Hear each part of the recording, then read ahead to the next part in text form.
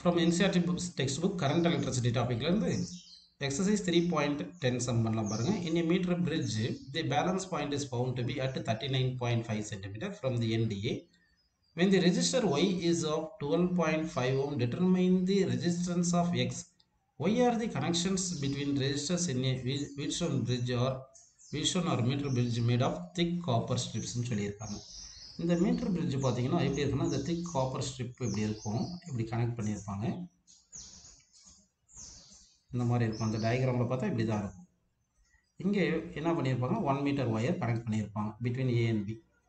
இந்த caps left gap right gap இல்லையா, left கேப்பில் எக்ஸ் ரெசிஸ்டன்ஸ், ரைட் கேப்பில் ஒய் ரெசிஸ்டன்ஸும் கனெக்ட் பண்ணியிருப்பாங்க.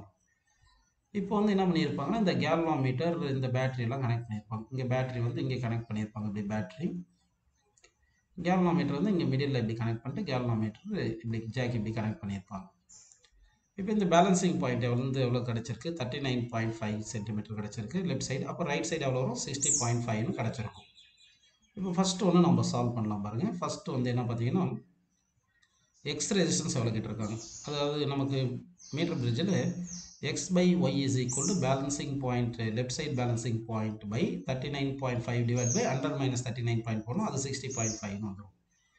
ஸோ இந்த எக்ஸ் இஸ் ஈக்குவல் என்ன வரும்னா 39.5 divided by இந்த 39.5 divided by என்ன வரும் பார்த்தீங்கன்னா இந்த 60.5 into y போடணும், கரெக்டுங்களா? into y தான் எவ்வளோ கொடுத்துருக்காங்க, 12.5 கொடுத்துருக்காங்கப்பா.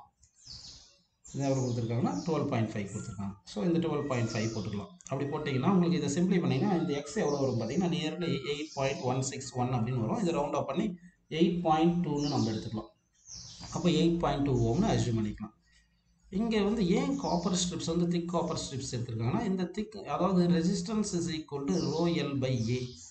ஏரியா அதிகமாக இருந்துச்சுன்னா ரெசிஸ்டன்ஸ் கம்மியாக இருக்கும். அதனால் இந்த காப்பர் ஸ்ட்ரிப்னால வர ரெசிஸ்டன்ஸ் வந்து நெக்லெக்ட் பண்ணிக்கலாம். இதனால எரர் வந்து மினிமமாக இருக்கும். அதனால் அப்படி பண்ணியிருக்காங்கன்னு அஸ்யூம் பண்ணிக்கலாம். அடுத்து determine the balancing point of the bridge above if X and Y R இன்டர்சேஞ்சுன்னு சொல்லியிருக்காங்க. அதாவது இப்போ எக்ஸும் ஒய்யும் இன்டர்சேஞ்ச் பண்ணிட்டா இந்த எக்ஸ் பிளேஸில் ஒய்யும் ஒய் பிளேஸில் எக்ஸ் பண்ணால் இந்த பேலன்சிங் பாயிண்ட்டும் இந்த 39.5 இது இன்டர்சேஞ்ச் ஆயிரும். ஏன்னா செகண்ட் வந்து X by Y is equal to நம்ம 39.5 பை 60.5 இருக்குது. இதை இன்டர்சேஞ்ச் பண்ணும்போது என்னது Y by X is equal 60.5 divide by 39.5 தானே வரும். அப்போ 39.5ன்றது 100 மைனஸ் 60.5, இதுதான் பேலன்சிங் லென்த்னு வரும். அப்போ பேலன்சிங் லென்த் 60.5ன்னு வந்துடும். அடுத்து வந்து what happens in the கேல்வாமீட்டர் and sell இன்டர்சேஞ்சுன்னு சொல்கிறாங்க. இப்போ கேல்வாமீட்டர் செல்லை இன்டர்சேஞ்ச் பண்ணால் என்ன ஆகும்னா உங்களுக்கு, அதாவது இங்கே எக்ஸ் என்ற ரெசிஸ்டன்ஸ் இருக்குது, இங்கே ஒய் ரெசிஸ்டன்ஸ் இருக்குது, இங்கே தான் இந்த மீட்டர் பிரிட்ஜு, இங்கே ஒயர் இருக்குது அப்படின்னு எடுத்துக்கலாம்.